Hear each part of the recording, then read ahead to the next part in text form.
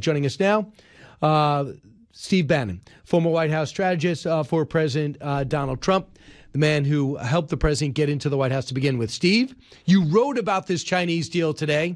Thanks so much for joining us. What's your greatest concern going forward?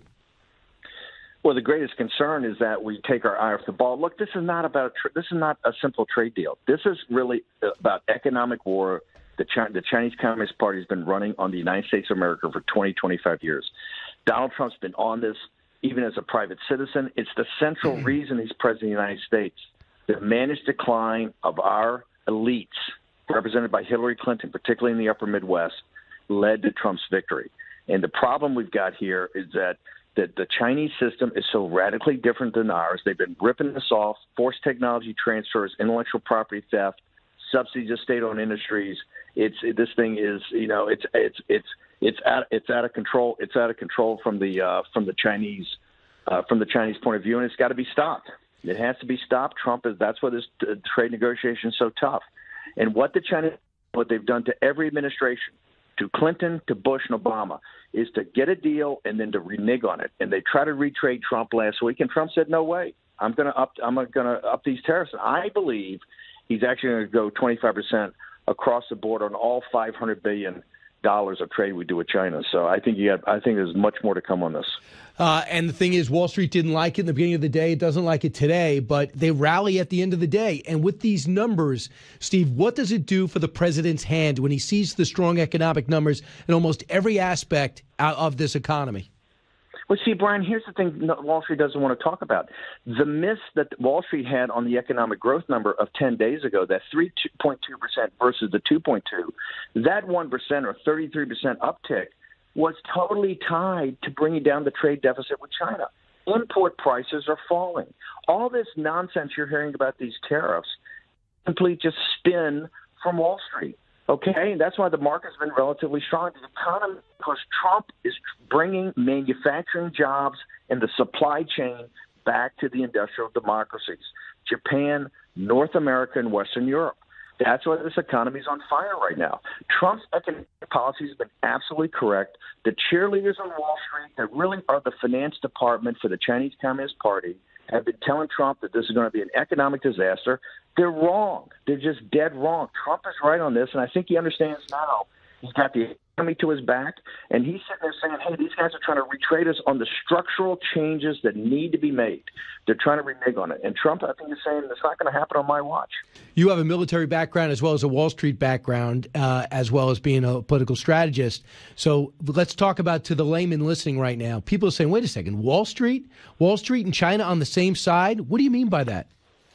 Wall Street's been financing the Chinese economy. Wall Street has financed, by the way, not just Wall Street, but they've used the working class and the deplorables' pension money. It's the pension funds that give it to the money managers, give it to the hedge funds, give it to the investment banks to be managed. It is pension fund money. It's the working class of the United States, the firemen, the teachers. It's that money that is financed. All the factories going to China, all this industrial build-out of corporate America, where all the factories got shipped to China and the opioids came to the heartland of this country, that is all financed by Wall Street. Wall Street and the City of London financed the Chinese Communist Party, financed China. All the jobs that went over it. So that's why people are sitting there going, that's why Wall Street's they're cheerleader for this. They've been saying, oh, you got to do a deal. You got to have $2 trillion of soybeans. Forget the structural changes. They have been relentless in telling Trump, you don't have to go too deep into this. Just let's get a trade deal. Let's have them buy more soybeans, more pork bellies, and everything will be fine. If you don't, the stock market's going to collapse. And what Trump is saying, no, I'm bringing manufacturing jobs back. I promise that to the American people, and I'm going to do it. And you know that, and that's what's going to happen. A couple of things. You write about this, and you break it down to different numbers of understandings. One of which you say, anything less than a great deal will subject the president to relentless criticism from Schumer and Sanders and even Republicans like Cruz and Rubio. I am heartened, and I know you're much more cynical than I am, but I'm heartened that Schumer has been nothing but supportive in being tough against China so far, because China takes that as a signal of strength for the president. Yeah, it was on one level. Look, Schumer is an old school Democrat. Remember the labor union guys, the Robert Kuttners, that they support us.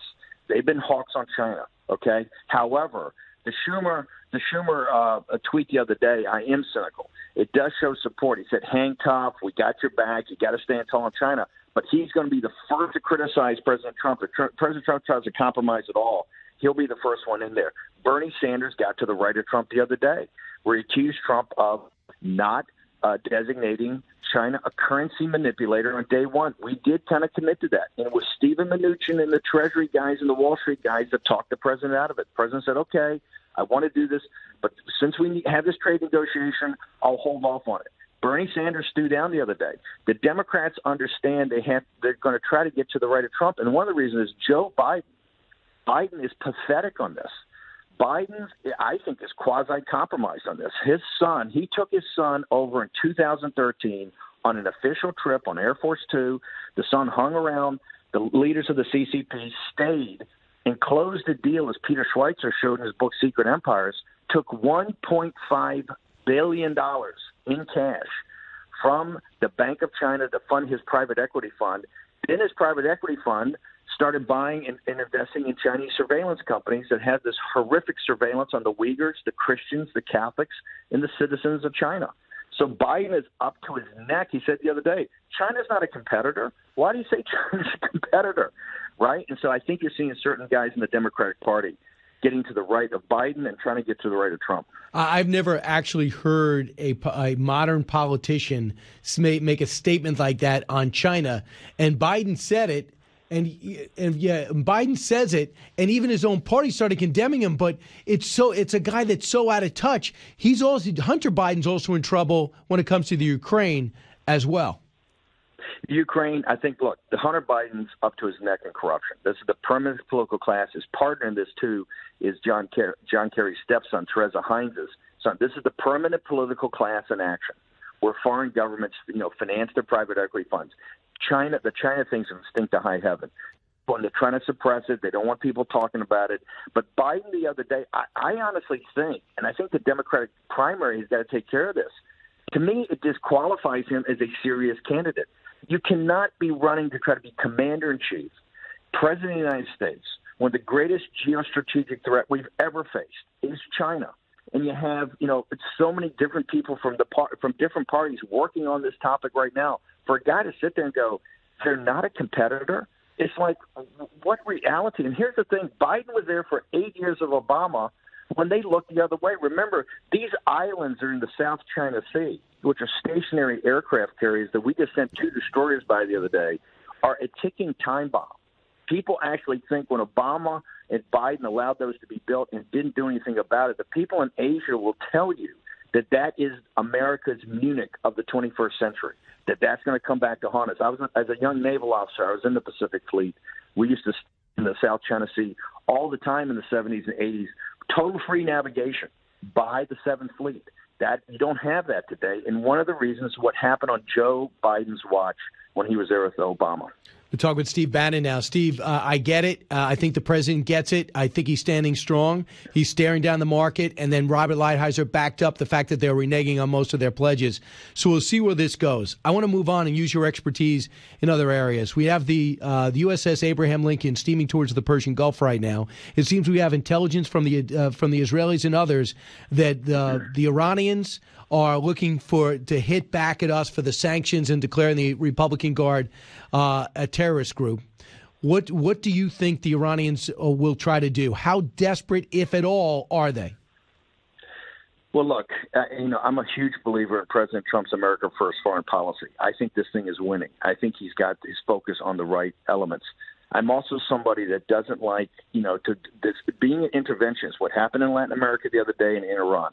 As a young naval officer in 1979, I spent 6 months, off of Iran in a carrier battle group on Gonzo and Camel Station. It's a big deal when the United States has a carrier battle group up there. That's a signal. And I think people have to really think this thing through, right? The sanctions are working against Iran. Designating the group as a terrorist group is something we started working on day one. The Muslim Brotherhood should be right in there. However, when you start sending a signal like this, you got to be prepared to do something. You got to back it up. And my fear right now, not just for the election of 2020, but also for the country, we're spread thin. We got to focus. You have to focus and you have to prioritize. The Chinese situation, and Korea is a subset of that, in the South China Sea, to me, is the most vital issue we're working on right now. You got to understand, in Venezuela and places like Iran, you can't spread yourself too thin, and you particularly can't spread yourself too thin in personnel. It's pretty thinly staffed right now. I think both in the White House, State Department, the Department of Defense, and I'm just giving the perspective of a kid, a guy that was 23, 24 years old that was on a destroyer in a battle group off of Iran. When you send the United States Navy up there, you're sending a message. And part of the message is, hey, we're here. If anything goes wrong, we're going to hit. And I don't know if the country's there yet. I don't know if it needs to be geostrategically. So I would advise both in Venezuela, in Iran, to calm down, take a deep breath, and let's think this thing through, and let's particularly think it through for the long game. Steve, rapid fire real quick. Would you allow Robert Mueller, unless he quits as special counsel, he can do it himself, would you allow Robert Mueller to go back up on May 15th and speak to the Senate Judiciary Committee? Look, I think it's a nonsense. This thing's still going on. It's a total Russia hoax. But the president did more. He's cooperated more. He waived executive privilege. He sent us all up there. I don't think Mueller will have anything particularly special to say. I think it's all in the report. I wouldn't have a problem if somebody was ordered to go up there and testify to Mueller. I can see the president said enough's enough. I certainly think it's enough. This is a hoax that the Democrats just keep beating a dead horse.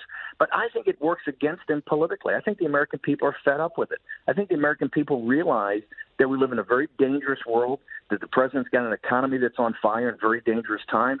That's what they want to focus on.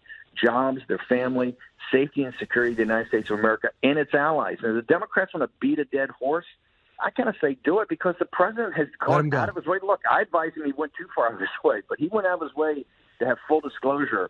I wouldn't have a problem with it, but I can understand why he and Barr want to shut it down. All right. Steve, I know you're a real busy guy. I know you're going overseas. I won't tell exactly where, but you're going to another country over in Europe. I hope this is not going to be the last time you join us. We need your insight. Thanks, brother. Appreciate you having me on. All right. Steve Bannon, thanks so much.